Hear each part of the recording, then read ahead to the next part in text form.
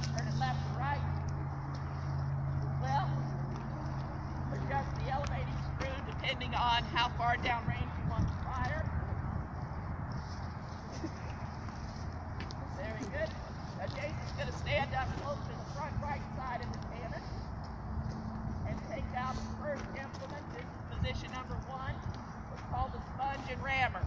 Between firings and between loading, you don't want to have any burning embers left burning inside the cannon before you load another shot. So on one end you see the sponge. You dip that in water down below, much like a firefighter fighting out a fire.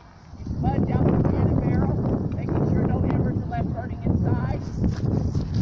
You both wet sponge it and then dry sponge it to be able to make sure there's no water left inside.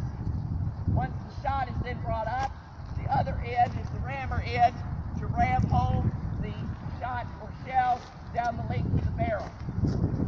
If perchance there is leftover debris stuck inside the cannon, Jason in position number 2 on the other side would take out what's called the worm. It's kind of like a spiral end piece of metal to be able to pull out any loose debris from the powder bag or any materials downrange to be able to take in and out. Thank you, Jason. While that is going on, up in front of the cannon, position number 3, over his left thumb has what's called a thumb stone. He is cutting off the air to the vent, making sure that air or oxygen doesn't get in the vent so that the gun does not go off prematurely. He also takes out, once the shot is sent home, the vent prick, to be able to prick the bag of powder and be able to put in at position number 4, take out the lanyard and the friction primer. Friction primer here is what's going to cause our spark. It's like a copper or a little brass tube packed with gunpowder with an iron wire wrapped inside. So from the force of the lanyard pulling that iron wire causes a spark. The powder burns, igniting the powder inside the chamber, and then would send forth your shot or shell. Today we're just firing black powder.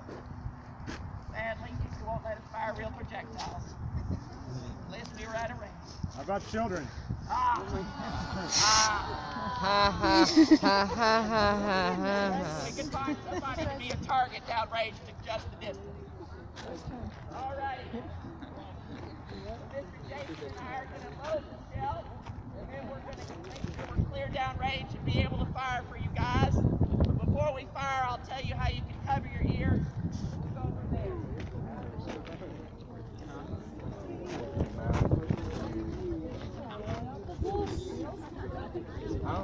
What's that?